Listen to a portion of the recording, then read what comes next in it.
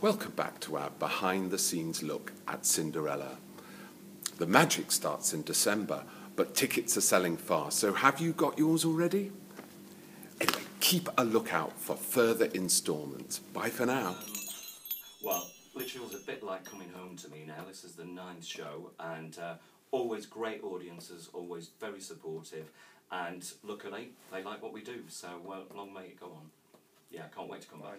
For me, a good pantomime should be a cross between a carry-on film and an MGM musical. Lots of glamour, lots of music, lots of laughs. That's what I think makes a good pantomime.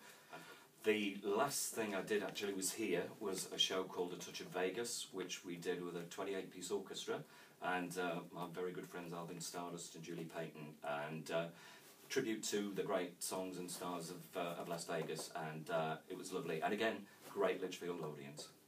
Well, really looking forward to this. It's the second time we've done Cinderella since I've been here, so I've tried to put a different twist on it and a few little tweaks in there, but the story, never fear, will be exactly the same, and she will get Prince Charming in the end, and really looking forward to it. Great cast, and it's going to be lots of fun, I think.